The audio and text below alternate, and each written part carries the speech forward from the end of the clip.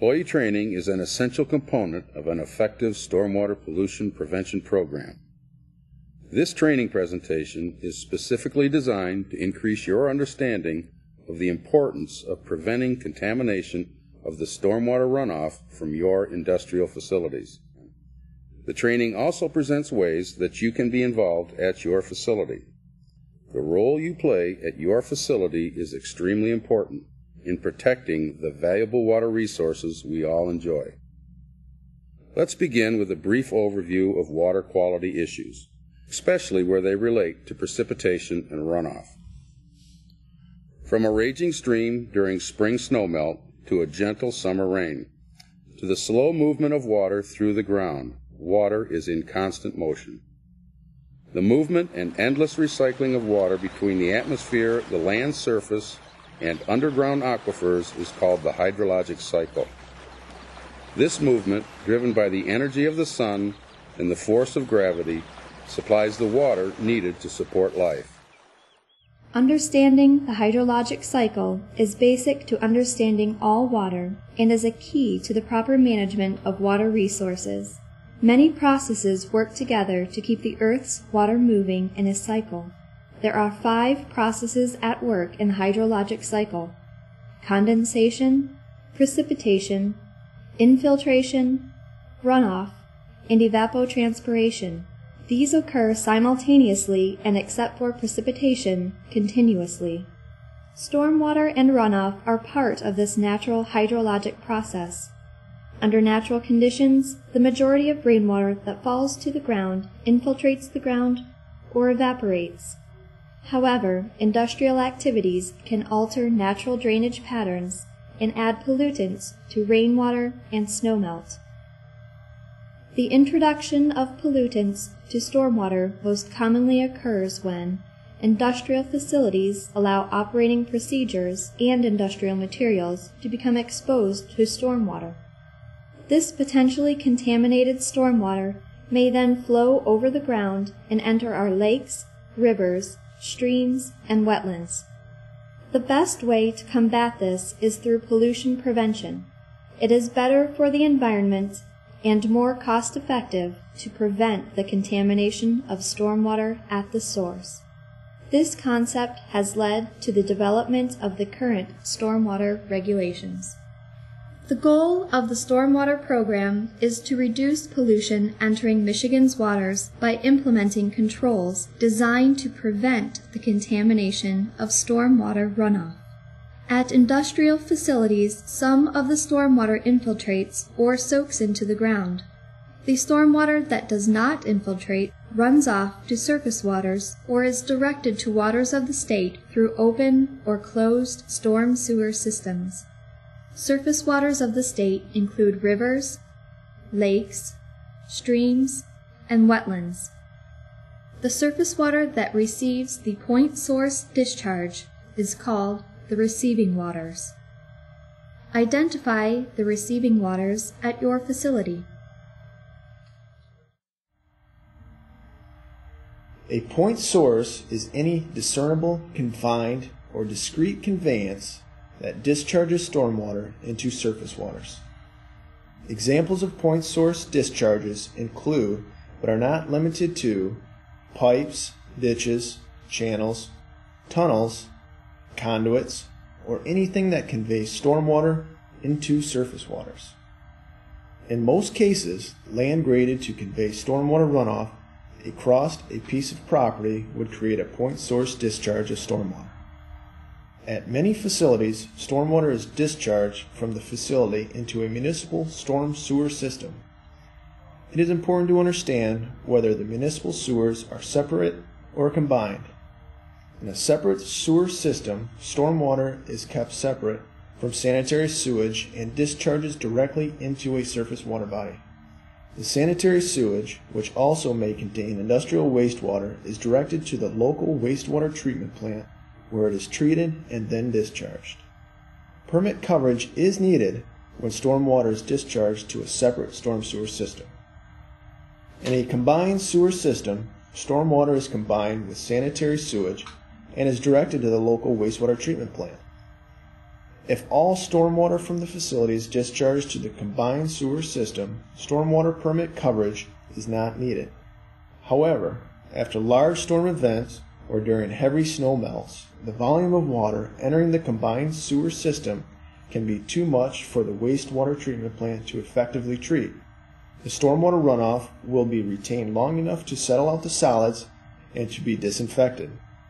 The nutrients and chemicals that are dissolved in the stormwater runoff and the smaller sediment particles that are suspended in the stormwater runoff will not be removed. Therefore, the stormwater runoff needs to be appropriately managed at the facility to reduce the impact on the surface waters. A person was selected by your management to be trained and certified by the DEQ to oversee the stormwater controls at the facility. This individual is known as the Certified Stormwater Operator. The Certified Stormwater Operator has a supervision over the facility's stormwater control measures included in the Stormwater Pollution Prevention Plan. The Stormwater Pollution Prevention Plan, or Stormwater Plan, is a written plan intended to maximize the control of significant materials and to reduce the exposure of significant materials to stormwater runoff. The Stormwater Plan is designed to address the issues unique at your facility. The first step in developing a stormwater plan at your facility was source identification. A site map or sketch was prepared to adequately assess the facility. Once the site map was completed, the written portion of the stormwater plan needed to be developed. Take some time to look at the site map for your facility.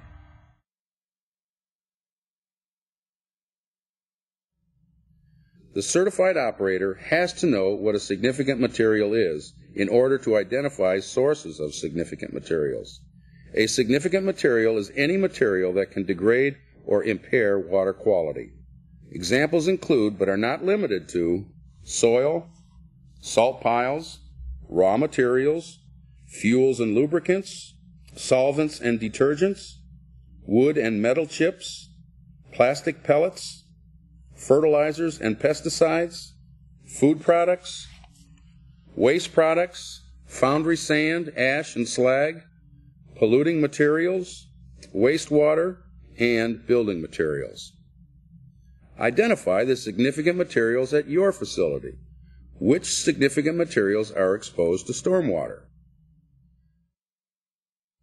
While developing the stormwater plan, all sources of potential stormwater contamination were identified.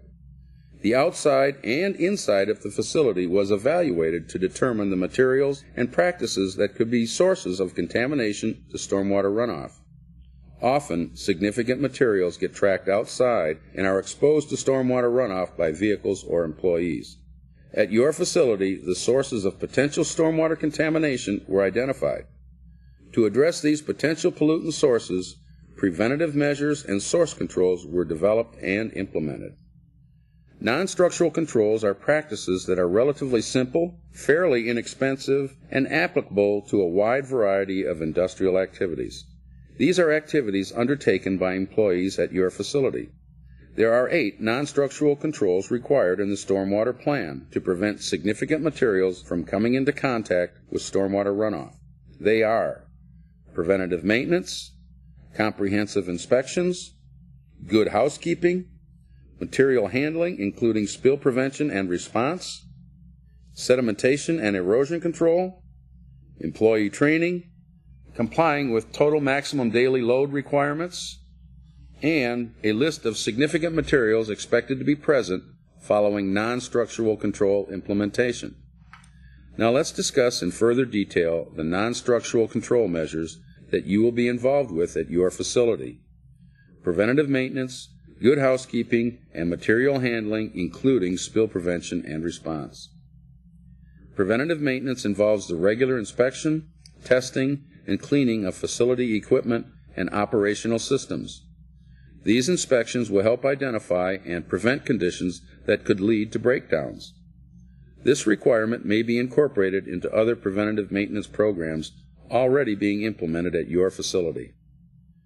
Preventative maintenance procedures include the identification of the equipment to be inspected, the tasks involved, and the frequency at which the tasks take place. Discuss the preventative maintenance program at your facility. Routine inspections are an integral component of the preventative maintenance program and are the responsibility of the certified operator. At most facilities, it is recommended that they be performed and documented at least once every 2 weeks. Routine inspections focus on areas that have a greater potential to contaminate stormwater.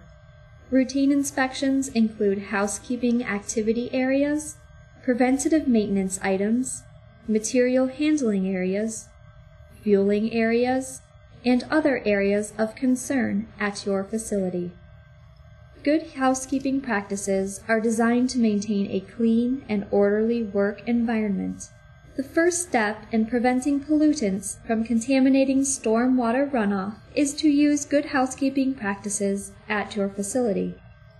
Good housekeeping includes operation and maintenance procedures, material storage and inventory procedures, and employee participation. Good housekeeping practices or procedures are described in the Stormwater Plan. These include the area where the activity is needed, the tasks involved, and the frequency at which the tasks will be completed. Housekeeping activities are often incorporated into the preventative maintenance inspection form. Special equipment that is utilized at the facility to aid in housekeeping activities are described in the Stormwater Plan. What are the good housekeeping procedures in place at your facility?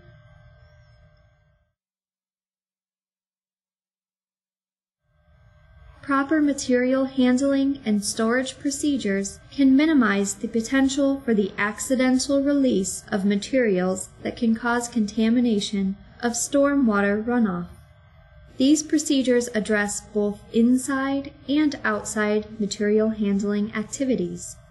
Materials spilled inside are frequently tracked outside by vehicles and foot traffic. If your facility manages bulk liquids or other materials that have a potential to be spilled during loading and unloading activities, procedures were developed and implemented to minimize the possibility of spills. Extra care should be taken when handling materials around doorways, drains, and water bodies.